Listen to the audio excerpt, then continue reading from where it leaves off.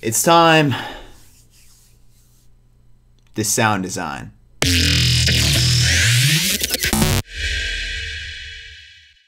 What is going on, Rocket Parrot sound designers? Welcome to the best channel on YouTube for Serum tutorials. In today's video, we're going to be taking a look at how to make some juicy Reese basses inside of Serum, and this is what they sound like.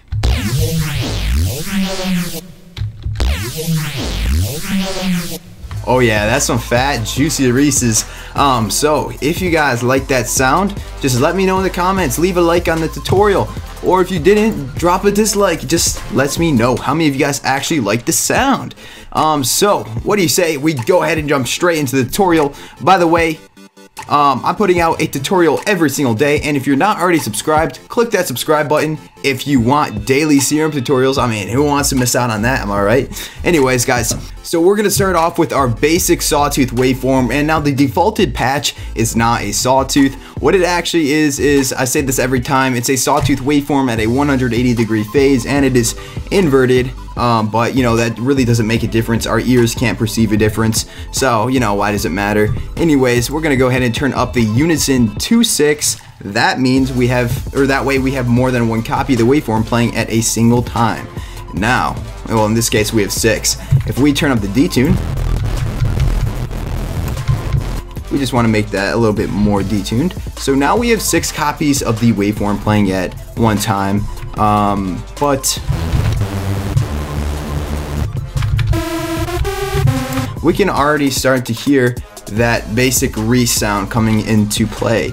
One of the things that I did was I turned on the random phase, and this is going to give us a huge booming effect, and it's really going to make our Reese bass sound a little bit different than how most people make them, because most people do 2 oscillators and they have just a fine tuning a little bit different on each, and that creates a very similar effect because we have more than one waveform with a with opposite pitches, which we're actually doing here with a unison effect here. So if that could kind of make any sense, we're doing it a little bit different. So with the random phase down to 0, we basically cancel out any of the possible starting places for the phase.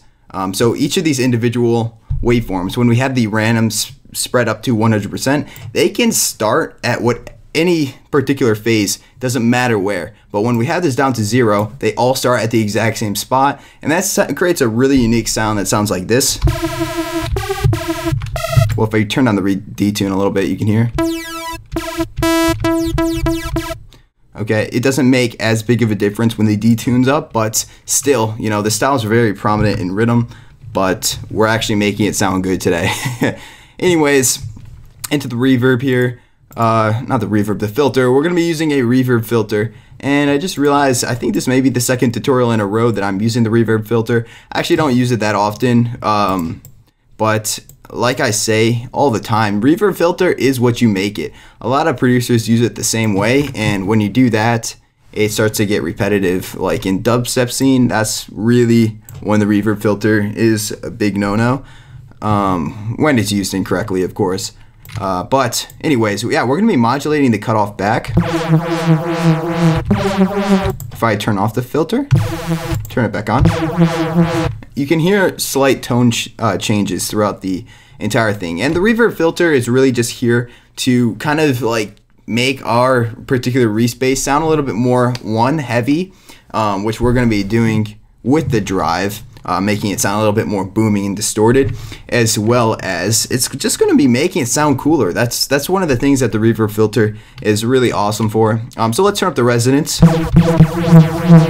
and of course the drive to 100%.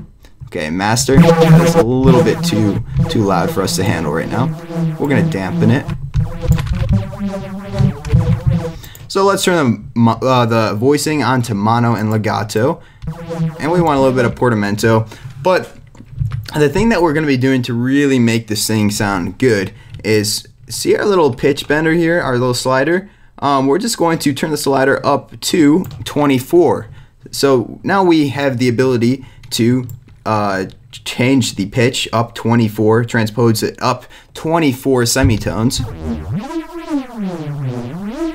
And as you can hear, as we increase the tune of it, it is, of course, wait one sec. It is, of course, going to increase the rate because frequency is directly related to pitch. So the higher the pitch, the more vibrations we have. I don't mean the more vibrations.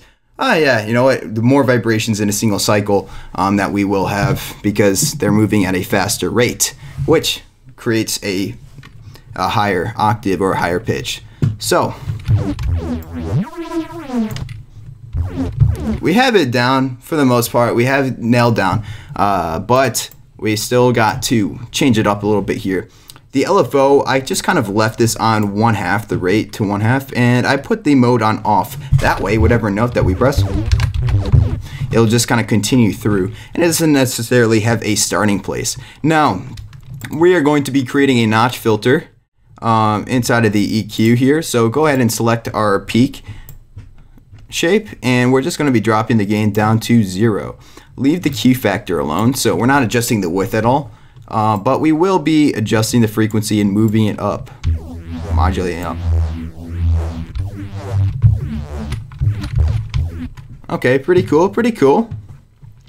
Now we just gotta turn on a compressor, and you know, just by putting on multiband, we can easily make the sound a little bit higher quality.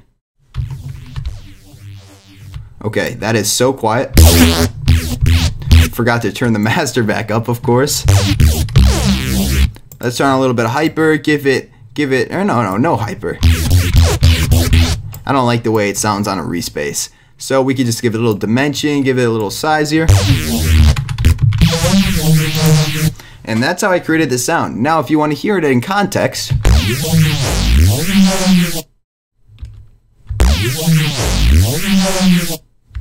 pretty cool, right? I mean, there really wasn't much to it. Another way that we can potentially make a Reese sound is, I already discussed this, but... Oh, one sec.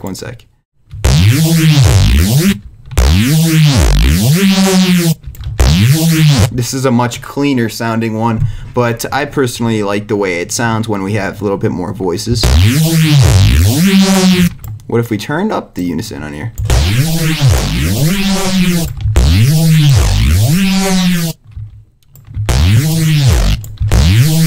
Yeah, not a huge fan, but like I said, guys, this is your sound. This is not mine. You guys now have complete control on however you want to use this in your song. So let me know in the comments what you guys think of this particular patch. I think it's pretty dope. I'm very tired right now, so this tutorial is not as like hyped up as it usually is, but without further ado, guys, my name is Shane from Rocket Powered Sound, and I will catch you guys in the next Serum tutorial.